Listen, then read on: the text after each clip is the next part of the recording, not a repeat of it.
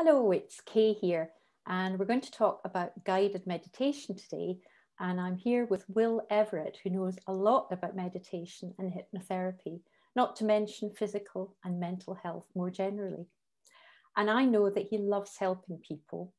I've had first-hand experience of the effectiveness of Will's meditation sessions over a number of months now. He gathered us all up and made us feel better in so many ways.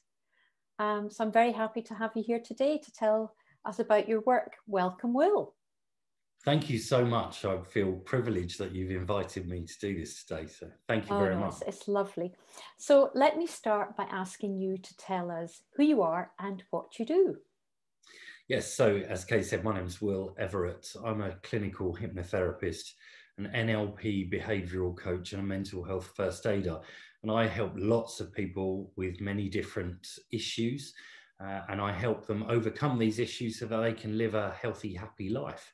And I always say that I help people with the issues they have, because I believe they aren't the issue themselves. I believe that people aren't broken. I don't fix people, I fix problems.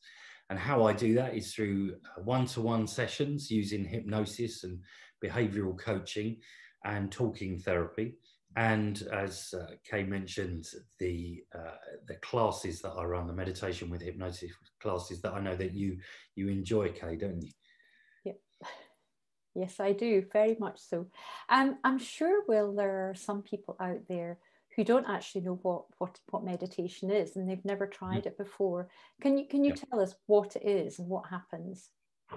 Yes, so I like to describe it as after we've had a hard day at work or a busy workout, for example, something where we've been strenuous physically, we do like to relax. So after a long day, we might take a hot bath or a shower and then sit down and relax and let ourselves, really sink deeper into a physical relaxation.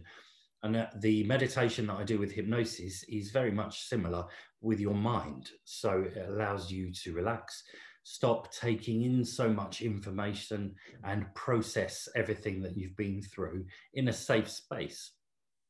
I always remember that is a really important part of your description and making us all feel relaxed. This thing about you're safe here with me, and you say it a number of times in the session, and I sort of thought absolutely wonderful, because I think we all need to hear that these days, where we're feeling quite uncertain of the future, and so many things are not usual for us. So I think I really do appreciate that.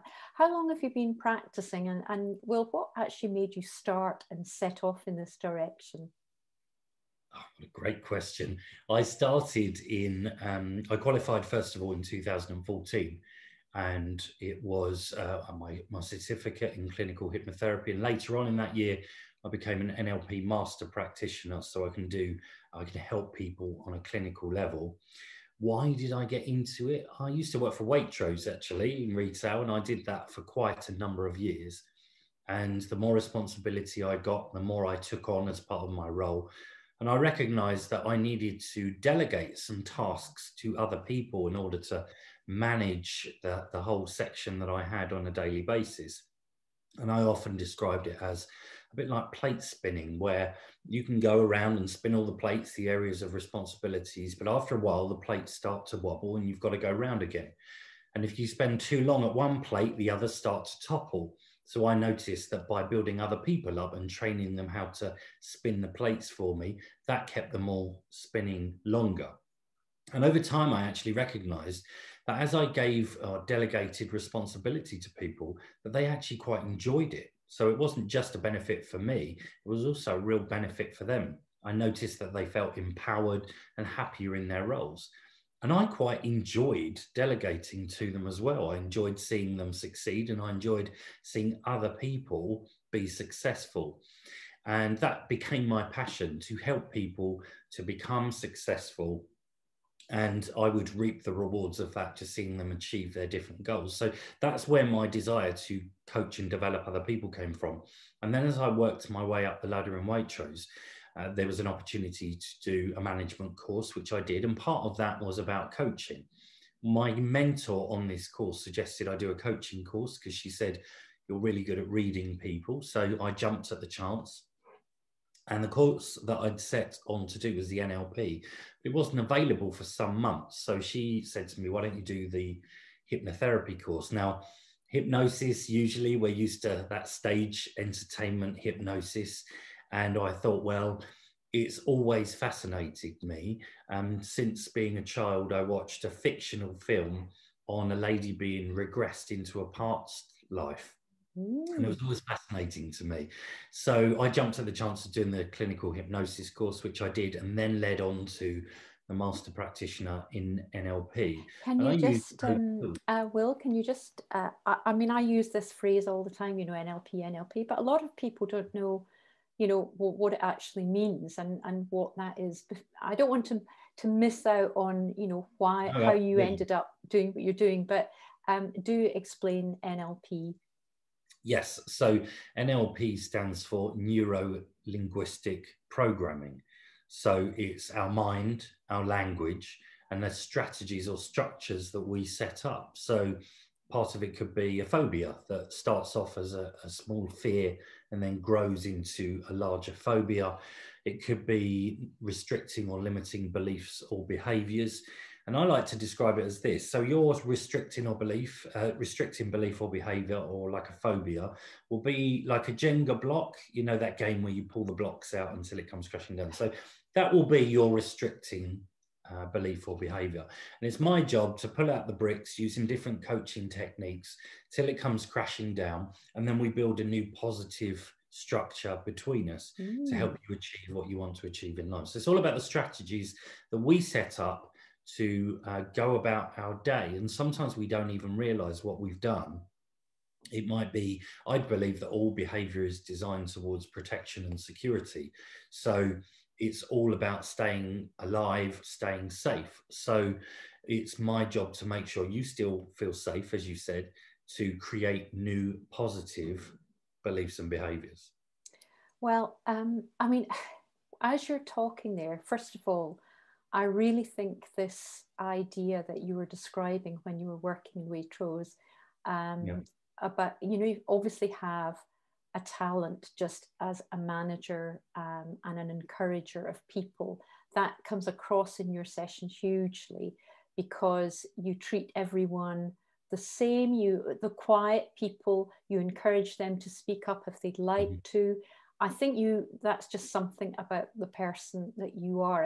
And this idea that you were naturally drawn to this side of coaching, and it's blossomed into something much bigger, is of real interest to me, because I think that management and real on the ground experience must have been so helpful and helped you see this as a practice that absolutely anybody could get benefits from. You don't have to understand what any of these words mean. Really, it is something that could be beneficial for men, for women, for anyone really, no matter what their experience of life. And so when did you decide to completely change from your job and to become a kind of full-time sort of practitioner of helpful therapies? I left Waitrose in 2017. The opportunity came to take some voluntary redundancy, and I thought, I've done this most of my life, let me try something different. So part of the redundancy package meant they gave us some funds to be retrained in another area. And so I did a personal training course. I'm very passionate about my own fitness as well. And I got a job managing a couple of gyms for energy fitness, which is where the connection is. And during that time, I became a mental health first aider, and I qualified I did a diploma in clinical hypnotherapy, which allowed me to do even more clinical sessions, if you like. I'll go into that in more detail in a moment. And then as lockdown came in last year, I was asked to do some online classes, as you know. Indeed. And That's I started the energy me. fitness. That's how we met. Yes, indeed. And And you were doing lots of sessions as well, which really yes, was quite impressive. yeah, absolutely. I started for a TrendFit, which is another great online fitness platform. And I started in lockdown And then by November, I was doing them for Energy Fitness because of the franchise. They're different companies. So I was doing them for Energy Fitness. I was doing 6 classes a week. And that's how I got to meet all you lovely people. And if such great sessions, I get so much from them. I really enjoy the interaction. You see my energy levels spark. I do 3 on a Sunday night. And by the end of it, I'm like, oh, I've got to get rid of this energy somehow. That's incredible though, Will, though, because I think for all of us who are on the receiving end of your guided meditation, I'm just going to talk about a little bit about that in a minute. Mm-hmm. I think we all feel that it is, you know, you are giving us so much, but it's wonderful to hear that that actually is a kind of two-way street, a bit like yoga. You know, yoga instructors always think that there's a mutual exchange of benefits. Yeah. But I also love your style, because your meditation lasts about 40 minutes and you've got a great voice for it. It's actually very calming, and you have a wonderful way of delivering. I'm assuming that was partly trained, but it's also who you are. A lot of what I will say, sorry to interrupt you, is not trained. It's something that I have done even from storytelling to my little nephew. I noticed the peaks and troughs of the tone will emphasize different words. I'll add rhyme into it. And I wasn't taught that. I just, that just comes across. Do you know, it's wonderful. So many of these things that you're telling us about, I mean, it's obviously just a natural thing within you, and you're going with that, which is actually quite encouraging, because I think it really is important to go with what feels right for you. Can I ask you, well, one of the things that I really enjoy very much about your sessions is that you combine it with hypnotherapy, which for some people is a bit scary, but actually it's not at all scary. And to me, I don't know if this is the right thing, but the hypnotherapy side of things is about sort of planting good, positive thoughts in your mind. So it's not anything woo-woo. It's literally, sort of giving you these thought patterns that are very beneficial. Is that right? Yes, absolutely. I think it's important to kind of forget about what we might be used to seeing on the TV for an entertainment purpose. What I will say to anybody that's listening or watching is that I can't make you do anything you don't want to do.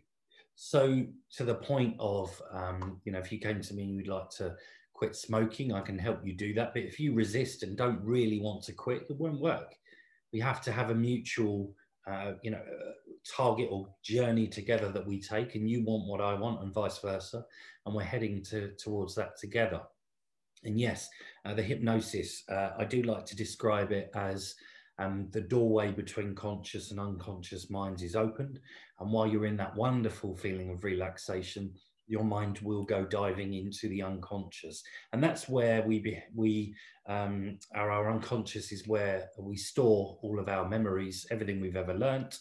And it's where we bury trauma as well. So we can do the more clinical things, the more deeper things to solve trauma, help trauma, or on a more generic level, which I do in the class, where it's all about relaxation and making sure that all those positive changes are accessed, if you like, and enjoyed by everybody.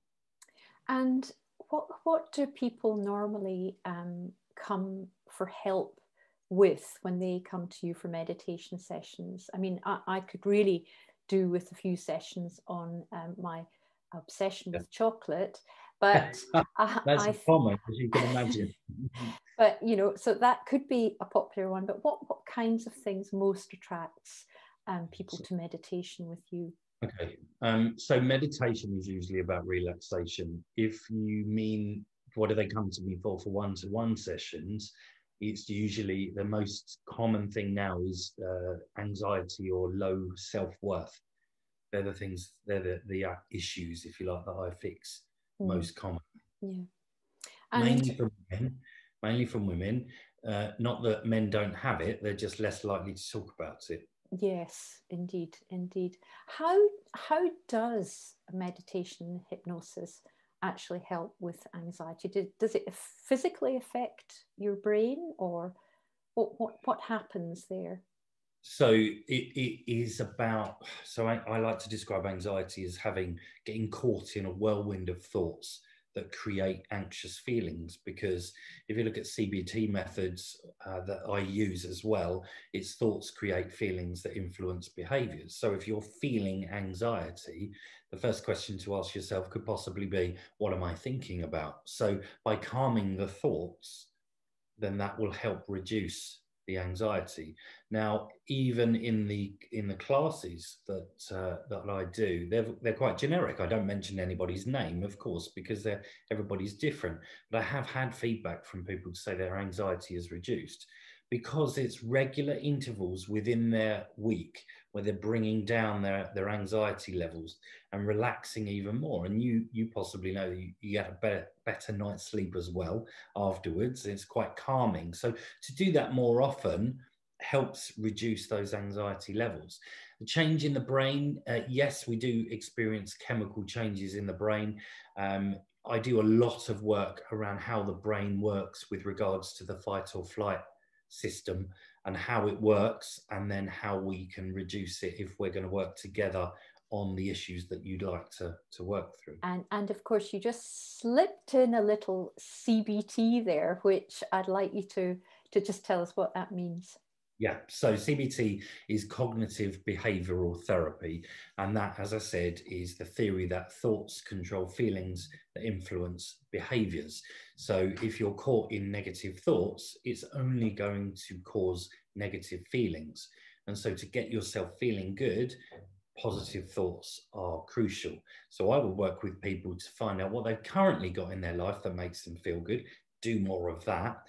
What they've got in their life that makes them feel bad, do less of that, and create new positive thoughts, feelings, and behavior. Very clear. I have some friends, Will, who have really tried and tried, but they just can't get into meditation. For some reason, it doesn't work for them. Why do you think meditation doesn't seem to work for everyone? Or is it just that they really need to do it a different way or something? Yes, I mean, I think the most common feedback I'd get with people that are new in the class, they worry too much about what they think they should be experiencing. Yes. Okay, no, I didn't hear you. I did hear you. I felt like I fell asleep. I wasn't sure whether I should. And so with meditation, when we can do it on our own, the most important thing is just to relax. And if you hear it or not, if you fall asleep or not, everything is how you should be experiencing it. You will possibly know, remember that I often say, expect the unexpected and accept the unexpected. Whatever happens to you tonight is right for you tonight. And so every class can be different depending on what you're thinking about and how you're feeling. The most important thing is to just let what happens happen, because I will use another analogy here where I often describe it as this. Imagine you're in the ocean and you've got a beach ball and the water is at waist height. So the below surface level represents your unconscious mind, and above the water represents conscious. Now this beach ball full of pressure, is your issue, is your stress, if you like. And the harder and faster we try and push it down into the unconscious by pushing it to the back of our mind, putting it under the carpet, in a box, however you'd like to describe it, the more we try and push it away, the harder and the faster it comes popping back to the surface and smacks us in the face. So what I do is I allow the ball to rise gently to the surface. We pull out the valve, allow the pressure to escape gradually in a safe way, and then it sinks below the surface at a safe pace. So what my suggestion would be is that in meditation, do not think there's any rules. Just allow your mind to relax. And if you hear it or not, if you fall asleep or not, whatever happens to you tonight is right for you tonight. Yes, I love that. You've got a lot of phrases that make you that no, but actually they're all make you feel either more relaxed or more accepting of whatever is happening to you and the stage that you're at. Because obviously there are some people probably in your classes, the group classes online, who have been doing this for a very long time, and other people are brand new to it. And I think this idea that you keep talking about kind of accepting the way things are, and actually just coming at it with a really positive mindset is really, really helpful to get the best out of your sessions. And that was one of the things. I've obviously done lots of meditation sessions over many years, but I think you're very down to earth. And I think that is something that's really important with all these, abbreviated, letters meaning all these, different things, which are not that clear. You've explained it very, very well. Thank you so much. The most important thing for me, which was installed to me by a senior manager, line manager for me in Waitrose, was the most important thing for me is authenticity. So what do you see with me? This is me. This is me. And I don't try and pretend to be someone I'm not, because I believe that you will feel it if I'm not. So I'm just myself. Now, of course, I have to be professional. I am anyway.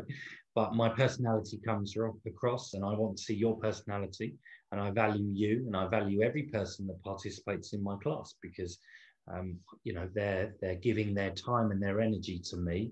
It's very, very much appreciated. And one of the things I'd like to do, just give people a sense. Can you describe? I mean, I could do it, but I think it'd be great for you to describe what happens in classes, because I'm always thinking about, you give quite a bit of flexibility, but you guide people to somewhere positive. Yes. Can you say a bit about what happens in the class? Yeah, so as soon as the class starts, we always have a catch up, don't we? Make sure everybody's okay. I usually try and have a bit of a joke as well, make everybody laugh. And that's me, that's my personality. But over the time, I recognized that actually that helps to clear the stress away before we get relaxed, you see. So it does have its benefits, although that wasn't the primary purpose of it. So then everybody gets into position. And I always recommend laying down, sofa or bed, because then you can fully relax. And then it's about, with hypnosis, it's about an induction where I get you to close your eyes, you're listening to the music. I give a bit of my safety prompts where we talk about, if you hear me or not, that's okay. If you want to have a wiggle about, that's okay as well. I tell you that I'm going to count down from 10 to 1. And as the numbers drop down, you feel relaxed. I then take you to your favorite place of relaxation. So it could be somewhere imaginary or not. And then when you're relaxed, we do more of the therapy, where at the moment the theme is we're going into a control room to change in a positive way your feelings, and then an opportunity to deliver a message to yourself of encouragement, and then bringing you, so then there's the affirmations, so real positive affirmations, bring you back out 1 to 10 up. Make sure everybody's okay at the end, another laugh, joke, make sure everybody's feeling good, and then good night, everybody. So that's how it is. I do take a lot of care to look after people and make sure they're okay. Yes, you do. You do. It is a serious business, but actually there are sometimes not just your sense of humor, but there are funny aspects to the work. I mean, I've certainly been in sessions where we've been really relaxing well, and suddenly there are sirens going, or babies crying, or pets jumping up. I mean, Can you tell me what funny things have happened to you, Will? Too many. For me, I'm very relaxed, but when you're all relaxed, when you're all with your eyes closed, I'm quite tense if there's a noise, and I think, I just need to make sure that everything's quiet. But yes, I remember once I'd left my window open and a siren was going by, and I had to say, and if you hear the siren, then you'll relax even more. And I was, yeah.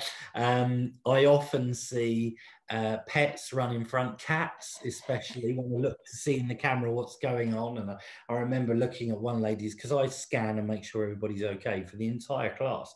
I remember looking, and there was this giant cat face. And I was like, right, okay. Yeah, lots of things, lots and lots of things. Yeah. Children are great when they come to the session, usually fall asleep. and yeah, loads of different things. And then, of course, it's the stories at the end where you all share your experiences with me at the end. And that's my favorite part, because I love to hear how everybody's feeling and getting on. And some people have some amazing experiences when they're really, really deep in in relaxation. Some of them quite funny. So Yeah, yeah, indeed, indeed. And you build up a relationship with some of the regulars. I was just going to say something about that though, because you'll know about this. Sometimes people don't, maybe they're not particularly extrovert, and they really just want to come to a session, relax, and experience it as if they were there just with you, and the collective group of people are all just really quiet. But actually, what was great is that I'm one of those people. I don't put my camera on, and I sometimes feel guilty about it. But I think you're very, very flexible, because I think you accept that everyone's different. And sometimes, they might prefer to just put a little chat rather than actually having a one-to-one. But you are very good at that, where the people want to describe their experience and actually say what they got out of the session. But I do like your flexibility there, because it made me feel a bit more comfortable, not participating. Absolutely. Yeah, no, absolutely. Well, look, you are participating, but I like to make sure everybody's okay. And you'll know that I'll say, look, if you don't want to turn your camera on or your microphone, you just put it in because there's a chat box, isn't there, that you can just, and you put a message, hi, how are you? And then at the end, that was great, thank you. Because there is a safety element. I want to make sure everybody is feeling okay. And there's a group of people that love to join in on the banter, and I talk to them all the time, and that's okay. And then there's a group of people that I've never spoken to in any capacity, and that's okay too. The bottom line is, this isn't about me. This is about you having the best experience that's possible for you. And if you want to join in with the talk, that's great. And if you don't, that's great too. Well, how do you choose? Two questions really in one. I adore the music that you pick, because it's always going on in the background to your voice. How often should we meditate, and how do you choose your music? So the recommended amount of meditation is 2 lots of 15 minutes a day. I would say just make it ecological for you. Make it fit within your lifestyle. I think once you see the benefits, then you might do it more. Some people don't like to do it on their own. They prefer come to my class. That's fine. That's absolutely fine.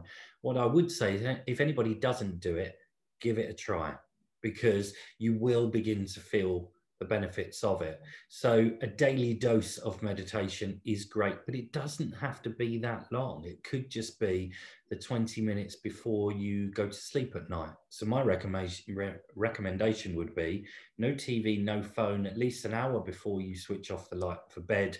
Why don't you put some music on, perhaps, to kind of drift off with your meditation?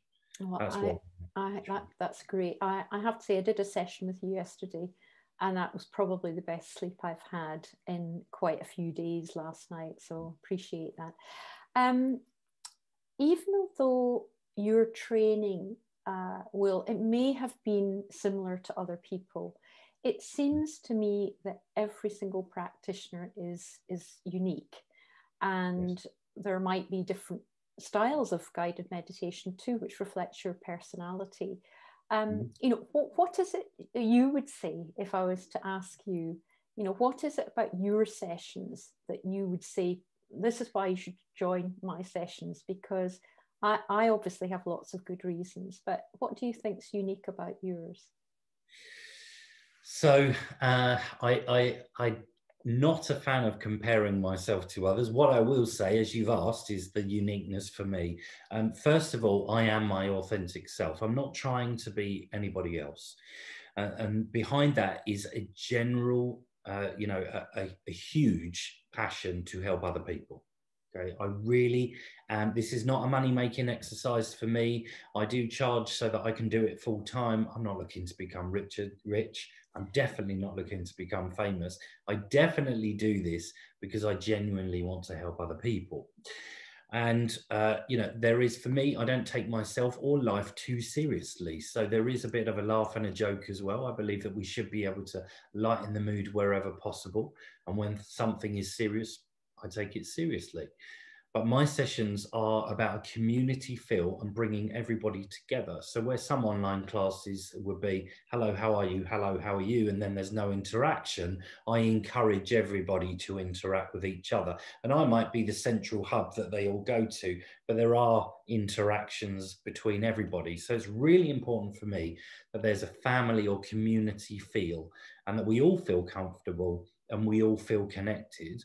And there's, you know, some laugh at the start, a bit of light relief at the start, and some at the end as well. And then making sure that the words I use and the session itself, it runs as smoothly as possible, so that you get the most out of it. Mm. Well, just before we end, I just want to ask, Will, how can people find you? And is there a sample of what you do anywhere? So if you find me, I mainly run my business through Instagram, which is Will Life Coach PT, Will Life Coach PT. And there are samples on there of me doing a little bit of hypnosis. It is something I do have planned as well. It's usually in a live chat. And on my page, it's a mixture of testimonials with live chats with really interesting guests. I must get you on soon. And with quotes as well that, you know, I will think of the phrases that I use in my class. I put them on as quotes to inspire people. So yes, Will Life Coach PT on Instagram, and I am on Facebook as well if you look for Will Everett. Fantastic. Well, I know that Will does many sessions through the week, and I'm already looking forward to my next one. I go to the sessions that he does through Energy Fitness. If you remember, Access is all part of the membership, but you can also have personal one-to-ones with Will. So I'm sure if you're interested, you'll find a time and a route that suits you. And I really hope that you'll discover the benefits as I have. Thanks for listening. And Will, thanks so much for being with me today. I really appreciated hearing from you one-to-one. It's been lovely. Yeah, it has. Thank you so much for inviting me on. It's been a pleasure. Maybe come back and tell us in a few months' time how it's going. Thanks for that. And have a great week. You too. Thank you.